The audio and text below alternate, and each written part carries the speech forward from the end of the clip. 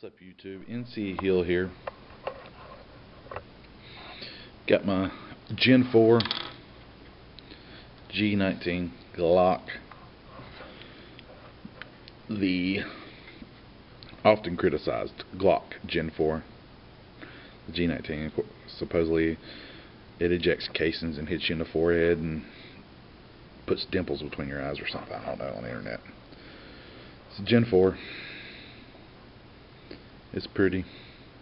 Somebody was asking me about the mods I did to the trigger on GlockTalk.com, and I told them I'd take a picture or make a video, and I decided to make a video. So I'm gonna do a couple of videos. This video is gonna be on my external mods. You know, I mean, you may like them, you may not like them. I really don't care. It's what I like. It's my gun. I purchased it. If I want to, I'll throw it in the fireplace, watch it burn. You do what you want with your guns. I'll do it with mine. I love to share the knowledge. I love to share what works for me. If people like it, do it. If you don't, leave it alone. Go about your own thing. With that said, that's my little disclaimer for all the haters out there, because there will be some. I've touched a Glock. I've done something to it. I've changed something. It's unsafe. You know, I should go shoot 500,000 rounds through it, and it would be perfect. Well, I don't have that kind of money to go, or that time to shoot 5,000 rounds. I'd rather take 10 minutes, 15 minutes with a Dremel, get it where I like it, and then go shoot it. So, got some, what was that? I believe those are Spear Gold Dots, 125 grain. Anyway. In my videos, I'm not going to sit here and show you that it's clear, it's clear, it's clear. I know it's clear. I racked the slide, nothing popped out, so I know it's good to go. First off, I like to do my own grip tape. I mean, Talon grips are nice grips and all, but $11? I mean, seriously, that's 15 cents worth of skateboard tape. And I think it feels a whole lot better. I mean, if somebody can get $11 for these, that's fine. Sell them. More power to you. I like to make a patch on the back. I like to do the finger wells. I like it in there. I had one here and it slid a little bit, and I may go back and add it. I may not. I'm not really sure if I like it there. Somebody's probably seen the pictures where I put it, but that's my grips. Very cheap to do. I enjoy sitting down here and cutting them out and fit them, so that's what I like to do. I put the G19 HD sights with the orange front on it. Had a little issue with that, and by the time I got them on right there, I had pretty much all the writing that was on that side got beat off. Of course, the front sight's easy to do, and you may have seen the Newfoundland dog. Every time I start, there he is. Every time I start a video, he's got to get up and walk around. He hears me talking, I guess. Alright. So you'll hear him on the floor and see him in the hallway and whatever else it is he's doing. Okay, right now I've got some other ideas. Anyway, the G19 HD sights, love them. Orange front, the luminescent paint. Charge it for a few minutes with some light. The paint itself actually glows out with a good orange sight. It's got a huge sight picture, so they do the big U, so more light can get through, easier acquisition of your target in the daylight. It has the tritium inserts in the back with no. They don't do any kind of paint around it because they really want you to look through that U. See if I can get a sight picture for you. And a lot of light get between the blade, the front sight and the rear sight. Acquire that orange and get on target. Nighttime, these glow good. It has the tritium insert in the front. Nice sights, really like them. Paid like $115 on Amazon.com for them. Okay, now to the good mods. I know everybody's gonna say, "Oh, you took a Dremel to it, you ruined it, you're blah blah, you're not a gunsmith, whatever." You know, it's polymer. I don't care. I'm not gonna sell this gun. I don't care if I hurt the value or if I help the value. It's my pistol. I'm keeping it. It's not going anywhere. It's gonna stay in my collection. It's a 19. Everybody's required to have a Glock 19 at some point, whether you like Glocks or not. It's the #1 Glock selling gun, so I might as well have it. This is my preferred Dremel wheel. By the way, I've got the everybody says take a high-speed Dremel. I got the Dremel 8200 cordless with the adjustable speed rate from like 5,000 to 30,000 RPM. Love that Dremel. Good power. But I took this wheel right here, and you'll notice I cut down where the finger grooves. The 19, I got some big, thick, fat fingers. The 17 fits my hand perfectly. The 19, the old one, it pushed it down, and it felt like my fingers were on the humps. So I took the wheel little by little till I got it where I liked it. I undercut the trigger guard. I did it several times, took it out in increments. I've got it pretty much where I like it right now. I think I'm going to go, if you look at this wheel, it's one of the wheels out of the pack. I've got the big Dremel pack here with everything known to man. And there's some rougher sandpaper ones and some finer ones. It's one of the finer ones. Oh, there's a little wheel right there I might try later. I didn't see that little one. Yeah, it's got like 60 grit and 120 grit. This is a 120 grit one, not the 60 grit. And I had used it on something else, so it's smoothed down even more than the 120 grit. But I just Dremel that.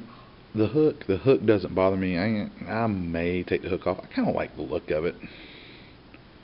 You know, if you mount a light on it, some of the lights fit perfect to it. I don't know. Hook I could care less.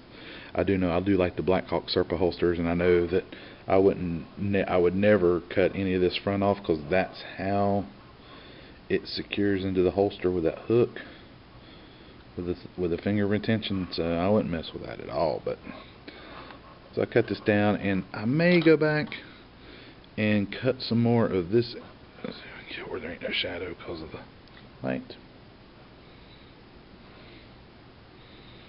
I may cut some more of this out right here. And I was looking in the Dremel wheel, and I found this one, which will probably do it up in there. And then I may even drop down to something this small to just get it exactly where I want it. I wouldn't mind cutting some more of that out. This is fine. From here over is fine in that area, so my finger will fit up in there just maybe a little bit better. I haven't really decided yet. You can always take polymer off, you can never put it back on. So it's always been my theory. Cut a little bit off, see how you like it. If you think you can improve it, go back, take a little more off. Don't do it all in one bite if you don't have to. But it fits my finger. It feels a whole lot better than it did. Yes, I am left-handed. So that's what I did there. There's something else I was going to show you. Other than that, when I put the tape on the rear, this is the medium back strap. I did take and Dremel down the, I guess they call those the RTFs or whatever. I did Dremel where the patch is at. I did Dremel them down so it would stick better. I did not on the sides. So I can take this tape off. This wouldn't be no good. This strap wouldn't be no good, but you can order one for like $8 online. And I could have the original gun with the original RTF. There's nothing. The only thing that would be changed would be that at this point.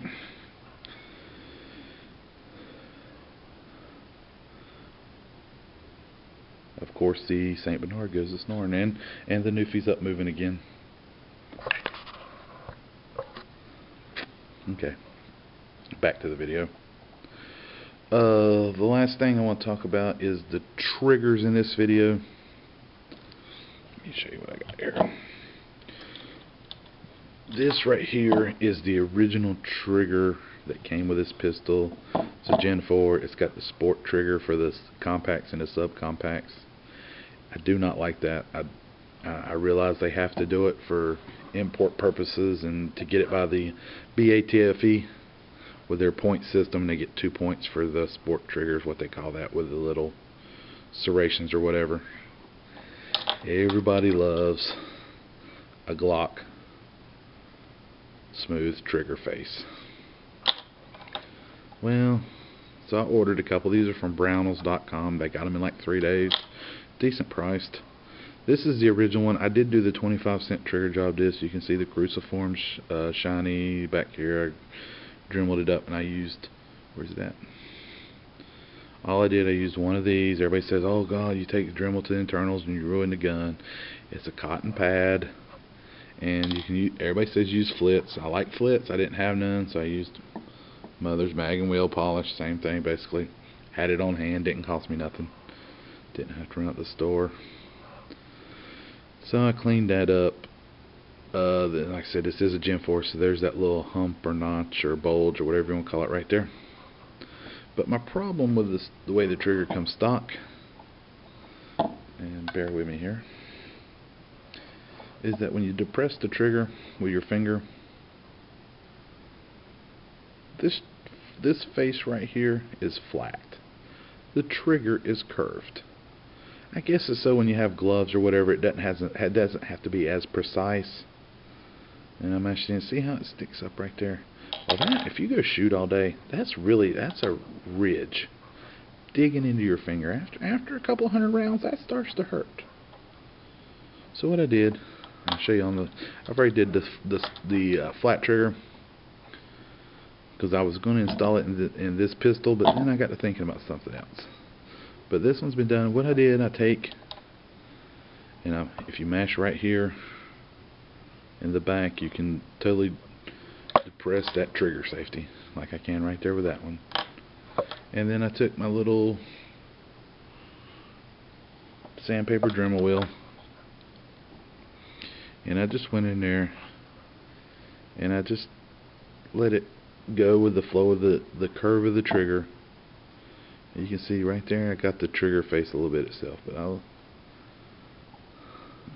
sorry about the camera, by the way. I need to get a new camera. This is actually a picture camera I'm using to do video with. But I caressed the trigger safety right there until now it's the same curvature as the trigger itself. So when you mash it, it's totally flat. There's nothing sticking up. There's no little ridge. Well, before I did this one, I had also ordered a, let me show you right here. Break it down real quick. I had ordered a stock, I guess this is a Gen 3 G19 trigger without the hump because I wanted to look at it. There's no hump there. Hold on real quick, show you. I'll do another video. I ended up taking every piece of metal in here that I could possibly get to and polishing it up, and I've got a smooth as butter trigger, and I'll do another video on that. But even the guide rails, everything, I think it looks good. Some people don't like it. I mean, I guess that's been dipped or something, and that's fine. It's probably corrosion proof. I'm going to clean my guns after every ring trip. I'm not going to go shoot a Glock, let it sit in a safe for 6 months and go, oh, let's go shoot again, let's clean it. My gun's going to be clean. I mean, that's just the way I am. Military, you shot your pistol, you shot your weapon, you cleaned your weapon. You know, they had inspections. Any hair you see, I have a couple of dogs, so that's inevitable with the oil in there. You can't get rid of all the lint hair. It's just not going to happen. So, but anyway, back to this. So I took the sport trigger out of a Gen 3 G19 or a 26 or 27, whichever one, compact, subcompact. And I took my Dremel wheel and I just said, well, let's see what I can do with this. And the serrations, I don't know if you can see it with this camera or not, but I took the Dremel wheel and I loved on them a little bit, both sides, so they're not as crispy. You can see, I mean, I just cut them down. You can still barely see them. There's a little grab, but it feels a whole lot better. It feels more like this flat trigger than it does this sport trigger. And then I dremeled to the curve of the trigger curve, so that the trigger safety when fully depressed, it still sticks up just a little bit maybe. Let's see. No, it pretty much goes all the way, so when it closes, it's a flat surface. It feels way better. Okay, I know somebody's going to say, oh, you cut down on the trigger safety, it made the gun less safe. No, I think it makes it more safe, and I'll show you why. Let's reassemble the pistol here. Before, when you had the sport trigger, to defeat that safety, it did not have to go completely into the gun. See, there's still some space there. So if something got in there, it didn't have to, it could touch the trigger safety without ever touching the trigger itself and fire the weapon. Now, which I check it, okay, now that trigger safety has to go completely flush against the trigger itself before it'll disengage. See, okay, I'm putting pressure on it. Until it goes completely, there's no firing. So I guess if something got in there and didn't completely press that trigger, there's no way for it to fire. It'd be pretty close. Right there.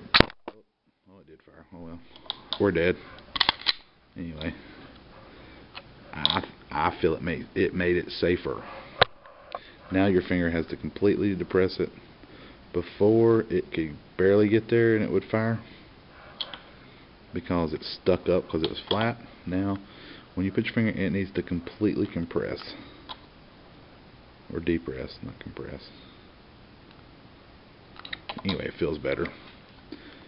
It's still, I don't have my gauge with me, but I did measure it with all the polishing, and I got rid of the Gen 3 because it actually feels better. So several people have said it on the internet, so I had to try it out without that nub or whatever that thing's called right there. It is a smoother pull. It is from here to here is butter. Oh, I was saying, I did measure it. It is still a 5.5 pound pull. My finger gauge says it's lighter, but the real gauge still says it's 5.5 pounds. There's no grit, no take up. It feels smooth. You hit the wall, crisp break. On the reset, there's still an audible click. It's firm, crisp. But that's the modifications I did to the outside of my G19. I'll do another video and show you everything I polished inside, and I'm still waiting on a 4.5 pound Glock connector. I guess, you know, they have to, you order them, then they send in the order and they make them or something. I don't know why it takes so long. From Glock parts, I wish I could find one. This pistol I want to shoot GSSF, so I'm not going to order a everybody's going to tell me the ghost rockets, the ghost connectors. Everything except the sights is made by Glock for GSSF competition. So thanks for watching my video. I know I ramble a lot and I went on, but I hope I answered any questions or hope I inspired you to customize your own pistol. I'll do a video of the internals. I'll do a video when I get the connector. I'll do a video if I do anything else to the pistol. Got a couple other ideas. Thanks for watching YouTube. NC Hill out. Hey, NC Hill here. Just a quick update. I hadn't even seen this in my little kit. I got the 80 piece or 160 piece Dremel kit here. Awesome kit. I hadn't even seen this little drum sander. It's a little rough. It's not 120 grit, so, but it was perfect. Oh, let me unload it here. I was just filling it. I was able to take this, and I still got to do a lot of sanding, but I was able to cut down in here a whole lot. Where I remember I was in the prior, I couldn't get down in there with the big drummer because I didn't want to cut into that any. As you can see, there's a, I don't know if you can see it, there's a gap, there's some light there. This little sander was able to get down in there and cut that out, and it feels so much better now. That is exactly where I want it. So I got some 800 grit sandpaper here, and I'm gonna get a little water and do some wet sanding, get that all smoothed out, and that's gonna be good to go. That's where I like that G19. NC Hill out.